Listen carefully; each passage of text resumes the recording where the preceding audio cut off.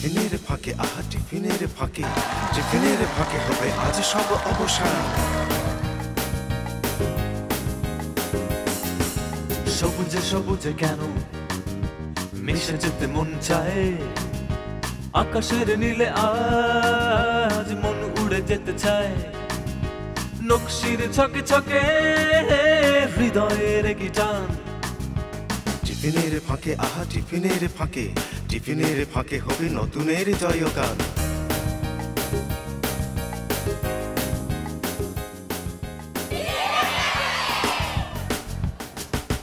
টিফিনের ফাঁকে আহা টিফিনের ফাঁকে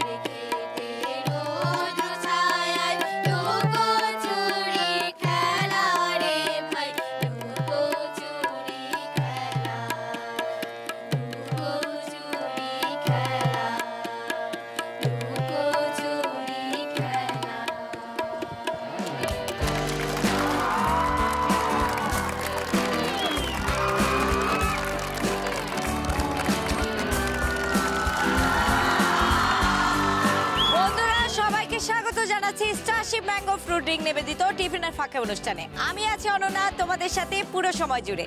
আর আমি আছি কোন বন্ধুদের কাছে জেনে নেব বন্ধুদের কাছ থেকে। বন্ধুরা তোমাদের স্কুলের নামটা বলো।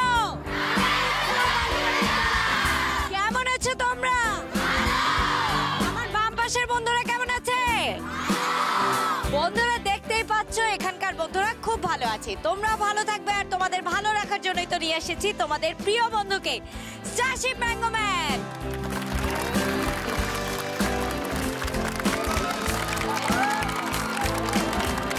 ছোট্ট বন্ধুদের চমৎকার পারফরমেন্স দেখে নিলাম। আরো অনেক গান হবে, নাচ হবে, গল্প হবে, আনন্দ হবে। দেখার জন্য আমাদের সাথেই থাকতে হবে।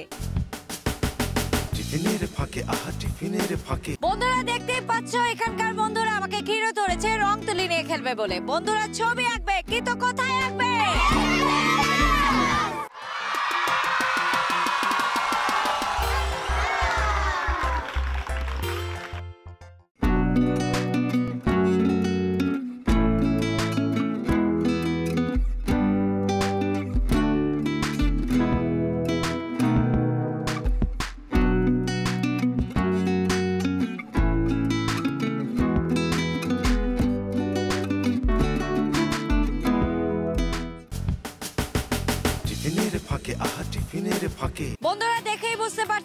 গল্প করতে বসে গেছি। বন্ধুরা গল্প করবে, কিন্তু কোথায় গল্প করবে?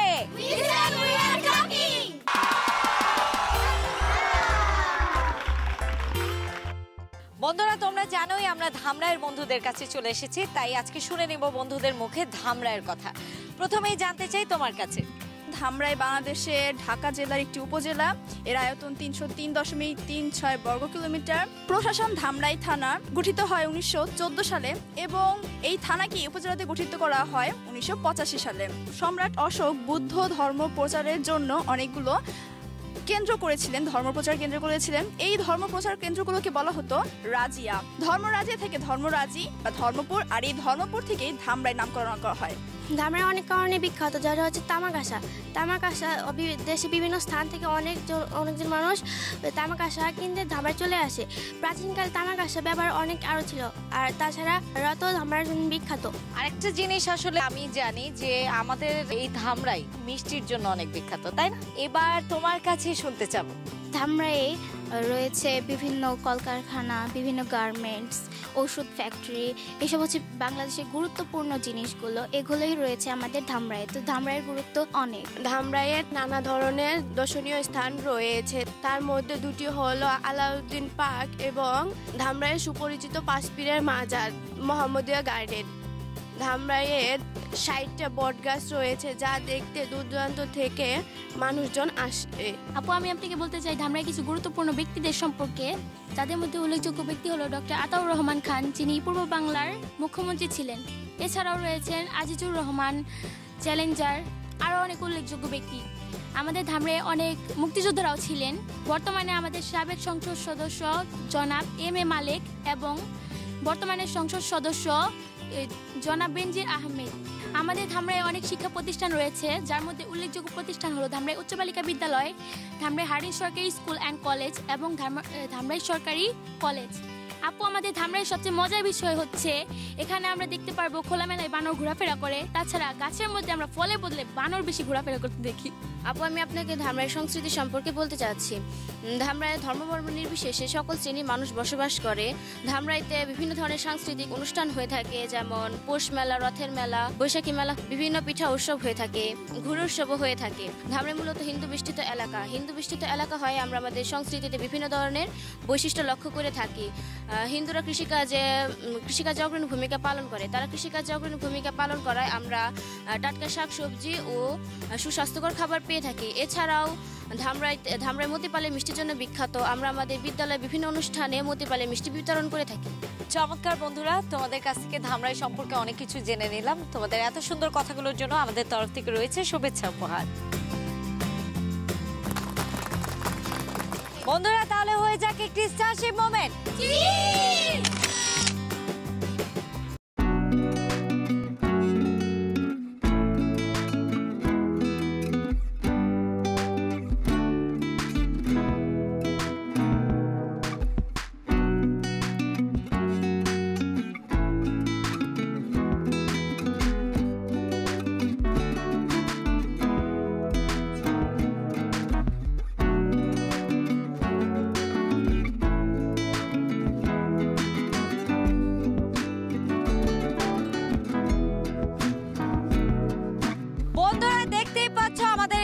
বন্ধুদের ছবি আঁকা শেষ, চলো দেখে নেই।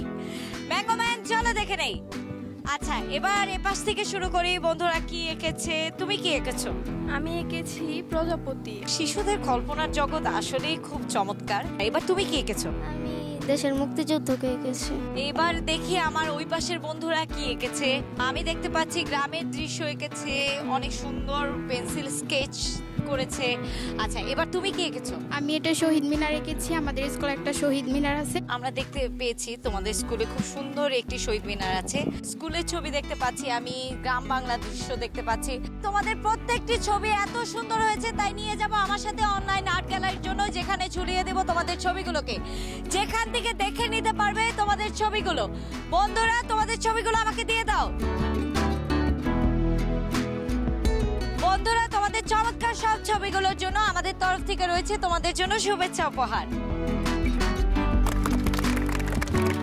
বন্ধুরা, তাহলে হয়ে যাক একটি স্টারশিপ মোমেন্ট।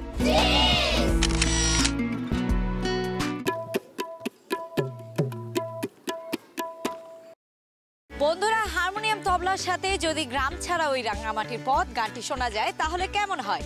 বন্ধু ওই গানটি শোনাবে, কিন্তু কোথায় শোনাবে?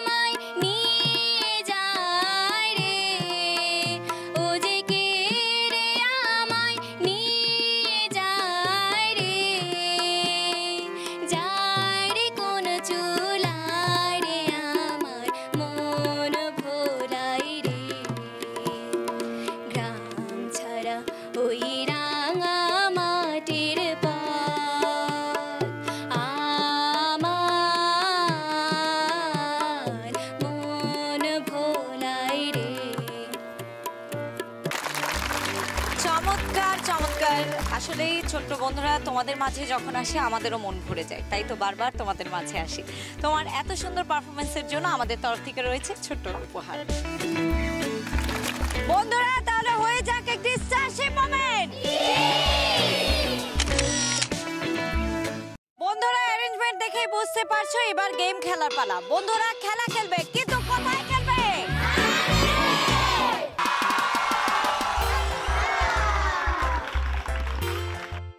বন্ধুরা, প্রথমেই নিয়মটা বলে দেই, তোমরা মাত্র 30 সেকেন্ড সময় পাবে। এই 30 সেকেন্ডের মধ্যে তোমরা দেখতেই পাচ্ছ তোমাদের কাছে 3টি আম গাছ আছে, যার মধ্যে অনেকগুলো আম আছে। এই 30 সেকেন্ডের মধ্যে তোমাদের আম পাড়তে হবে এবং যে যত বেশি আম পারবে সেই আজকের গেমের উইনার। তাহলে বন্ধুরা, তোমরা কাউন্টডাউনের জন্য রেডি? তোমরা খেলার জন্য রেডি? তাহলে আর কথা কিসের, খেলা শুরু করি। Let's start. 1 2 3 4 5 6 7 8 9 10 11 12 13 14 15 16 17 18 19 20 21 22 23 24 25 26 27 28 29 30। Time up, time up. বন্ধুরা দেখে নেই এবার কে কয়টি আম পেরেছে। 12টি আম পেরেছে, একটা হাততালি দে। আচ্ছা, এবার পরের বন্ধুর কাছে চলে যাই, দেখি 14টা আম, আরেকটা হাততালি। এইবার তোমার তো ঝুড়ি ভর্তি আম। 18টা আম, আরেকটা হাততালি। তোমাদের কি একটু মন খারাপ হচ্ছে যে তোমরা কেউ কেউ কম কেউ কেউ বেশি, বন্ধু জিতে গেছে? মন খারাপ হচ্ছে তোমাদের? না, মন খারাপ হওয়ার কিচ্ছু নেই, কারণ তোমরা 3 জনই আজকের গেমের উইনার। তোমাদের 3 জনের জন্য রয়েছে আমাদের তরফ থেকে শুভেচ্ছা উপহার। বন্ধুরা, তাহলে হয়ে যাক একটি স্টারশিপ মোমেন্ট। বন্ধুরা, যাদের অবিরাম পরিশ্রমের ফলে শিশুদের ভবিষ্যৎ হয়ে ওঠে সুন্দর, তাদের নিয়ে এই segment hats off to you.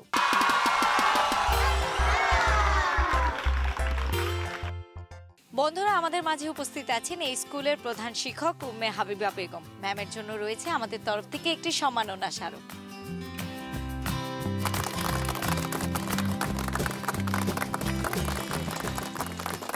এই স্কুলের নাম ধামরাই উচ্চ বালিকা বিদ্যালয়।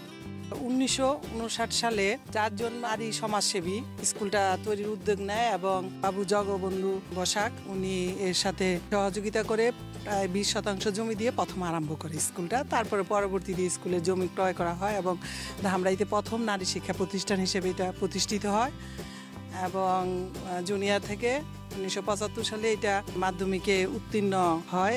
নারী শিক্ষার ধামরাইকে অত্যন্ত অগ্রগামী ভূমিকা পালন করে এই গার্লস হাই স্কুল।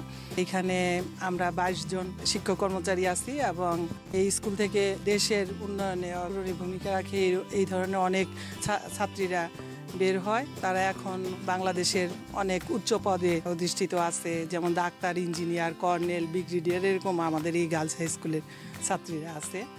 ইনশাল্লাহ এখানে 500 জন স্টুডেন্ট এবং আমাদের ম্যানেজিং কমিটির যে সুযোগ্য সভাপতি এবং অন্যান্য কমিটির সদস্যবৃন্দুর সমন্বয়ে এবং শিক্ষকদের সমন্বয়ে আমরা আপ্রাণ চেষ্টা করে যাচ্ছি স্কুলটাকে আরও উন্নতির দিকে, যাতে দেশের এবং জনগণের সেবায় শিক্ষার্থীরা এখান থেকে বের হতে পারে। আরেকটি প্রশ্ন আপনার কাছে জানতে চাবো, আমাদের শিশুরা নিজেকে ভালো মানুষ হিসেবে গড়ে ওঠানোর জন্য কি কি পদক্ষেপ গ্রহণ করতে পারবে? পরিবার এবং পরিবেশ, শিক্ষক, সমাজ তাদেরকে পথ দেখাতে হবে, তাহলে আমাদের শিশুরা আগামী দিনে ভবিষ্যৎ সুনাগরিক হিসেবে গড়ে উঠবে। এর জন্য পরিবার থেকে আমাদের প্রয়োজন সুশিক্ষার, সামাজিক মূল্যবোধ, ধর্মীয় মূল্যবোধ এবং সততার একটা প্রশিক্ষণ দেওয়া প্রয়োজন। তার সাথে আমাদের স্কুলেও প্রগতিশীল শিক্ষার সাথে সাথে নৈতিক শিক্ষাটাকেও এখানে প্রাধান্য দিতে হবে, তাহলেই তারা সুনাগরিক হিসেবে দেশের জন্য, পরিবারের জন্য এবং নিজের জন্য সত্যিকারের মানুষ হিসেবে গড়ে উঠবে বলে আমি মনে করি। ধন্যবাদ ম্যাম আপনার এই মূল্যবান কথাগুলোর জন্য। এই স্কুলের সবাইকে শুভকামনা জানিয়ে চলে যাচ্ছি পরের সেগমেন্টে।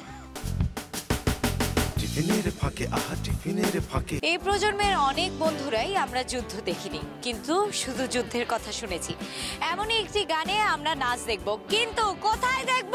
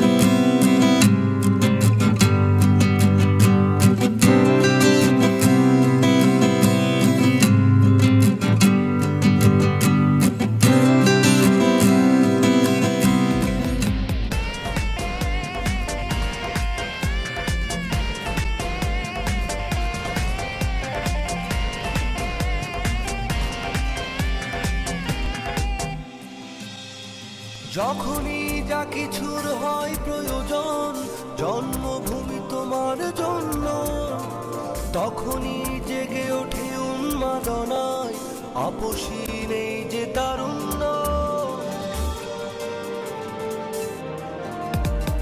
যখনই যা কিছুর হয় প্রয়োজন জন্মভূমি তোমার জন্য, তখনই জেগে ওঠে উন্মাদনায় আপসী নেই যে তারুণ্য। মাগো তোমার পাশে আছি যেন থেকো ভাবনাহীন, আজ বদলে যাবার দিন, আজ স্বপ্ন দেখার দিন, আজ বদলে যাবার দিন, আজ স্বপ্ন দেখার দিন।